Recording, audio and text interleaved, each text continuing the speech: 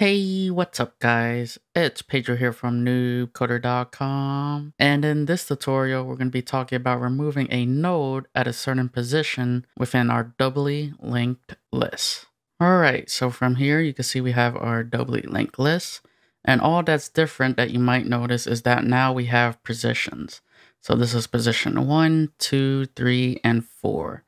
Now from here there are several test cases that we should consider. So let's go over case 1, whether or not we're getting a valid position. So let's say I call the remove at method and the position is 0, for example. Well, 0 is less than 1 and 1 is our starting position. So anything less than 1 would be considered an invalid position. In that case, all I'm going to do if it's less than 1 is just return.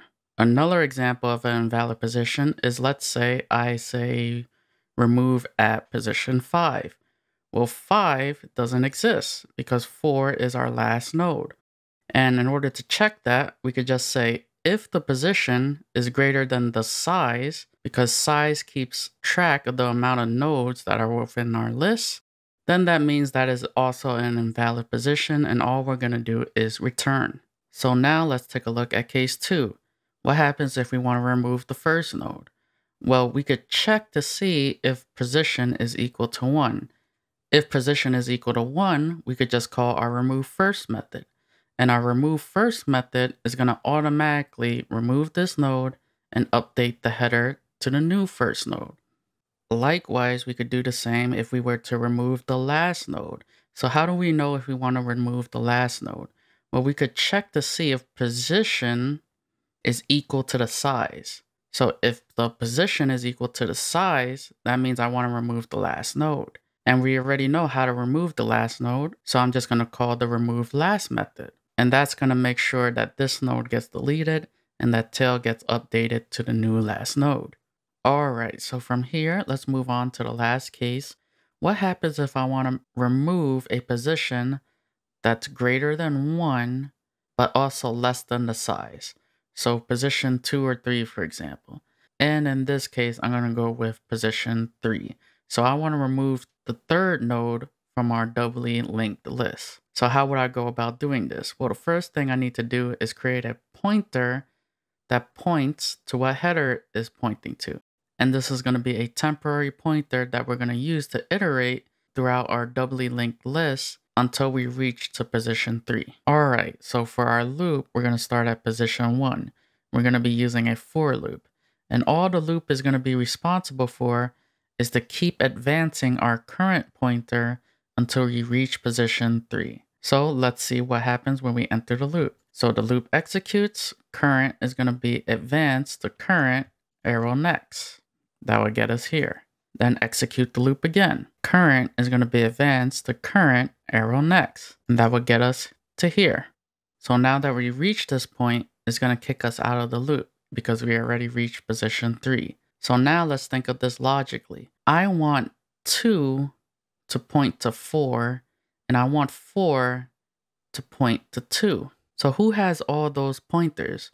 Well, position 3 has that, right? Position 3 has a pointer to 4.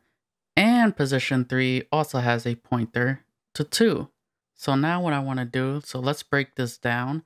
I want 2 to point to 4. So let's do that part first. So how would I get to 2? Well, in order to get to 2, I need to say current arrow POEV, right? And that would give me this pointer here, which is pointing to 2. So that would get me here. Now from here, I could say arrow next to access the next pointer for 2.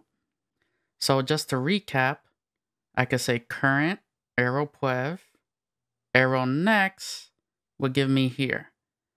Now, what do I want next to point to? I want next to point to 4. So who has a pointer to 4? Current arrow next points to 4. So now I could just say current arrow POEV, arrow next points to current arrow next. Now that would give me something like this. So now I have to find a way to make 4 point to 2. So who has access to the previous pointer of 4. Well, from here, I could say current arrow next, which will get me here. Then I could say arrow puev, which will get me this pointer. And I want to make this pointer point to 2. Now, who has a pointer to 2? Well, current arrow puev will get me to 2. So I could just say current arrow next, arrow puev is going to point to current arrow puev. So now I should get something like this. So you can see that our linked list is maintained. All the nodes have a pointer to the next node and to the previous node. Now what we need to do is delete whatever current is pointing to. And the last step from here, since we successfully deleted the node, decrement the size. Alright, so from here, let's actually take a look at how we can implement this with code. Alright, so we have our remove at method here. It's not returning anything, so it's void. And we're passing in the position of the node that we want to delete as a parameter. So let's take a look at case 1. Check if the position is a valid position. So for example, we start at position 1. So any position that is less than 1 is not a valid position. Likewise, if the position being passed in is greater than the size. And the reason for that being is that if you try to delete at a position that's greater than size, that position simply doesn't exist because that's greater than the number of nodes within our list.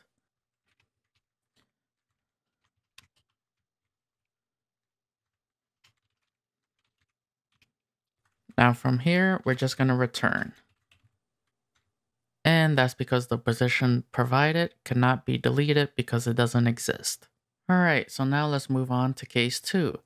Check if the position is the first node. So how would we go about doing this?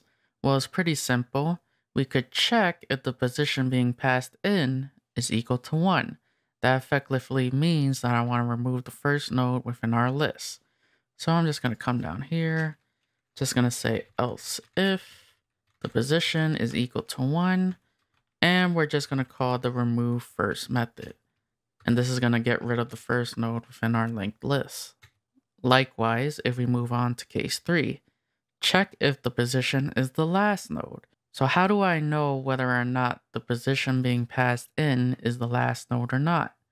Well, if I come down here and say else if the position is equal to size, because size is always the number of nodes within our list. So it's always going to be equal to the last node. Now from here, what I can do is call remove last method. And this, of course, is going to remove the last node within our list. Alright, so now let's move on to case 4. Check if the position is between first and the last node. Now, I can use an else statement because we have exhausted all other possibilities. But just to double check, I'm just going to say else if the header does not equal to null. And that's just to make sure that the list is not empty.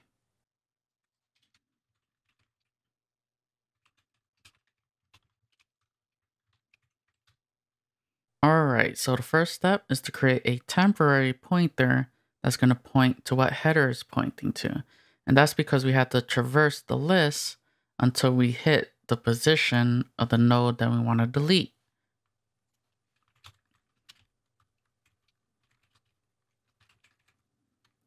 Next, we're going to create a loop. So I'm just going to create a for loop. I'm going to say int I is going to be initialized to 1. And we're going to keep going until I is less than position.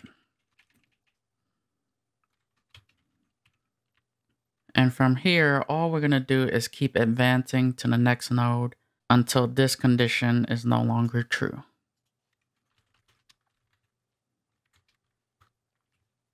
Alright, so now that we reach the node that we want to delete, we need to take advantage that we have a pointer to that node, and that node has a pointer to the next node and to the previous node. So we need to link those two nodes together before we actually delete what current is pointing to. Alright, so from here, current is going to be pointing to the node that we want to delete, but we just can't outright delete it. And that's because it would destroy our linked list. So what we need to do before we delete it is save the previous node from current. So the node that comes before current has to point to the node that comes after current. So how would I go about doing this? Okay, so let's break this down. I need to get to the previous node before current. So how would I go about doing that? Current arrow prev will get me to the previous node before current. Now I need this node to point to the node after current. So now I need to access this node's next pointer. And this pointer is going to point to the node after current. So how do I get the node after current? Well, I just say current arrow next. That will give me the node after current. Now I need to do the same thing, but kind of in reverse. Now I need the node after current to point to the node before current. So first thing I need to do is get the node after current. And we already saw that here. So I'm just going to come down here, current arrow next, gives me the node after current. Now I need to access the previous pointer and make this point to the node that's before the current node.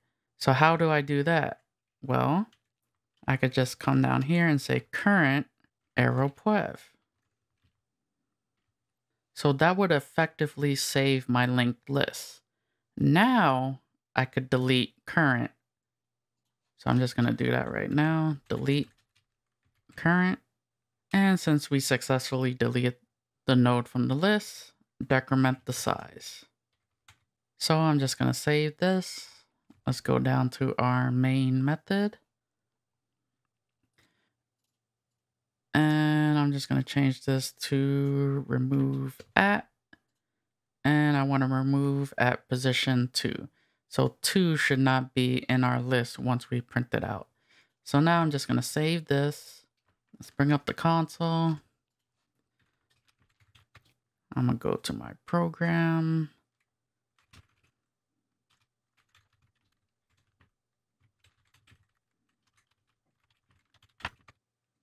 And let's actually run this. And you can see we get the output of 1 and 3.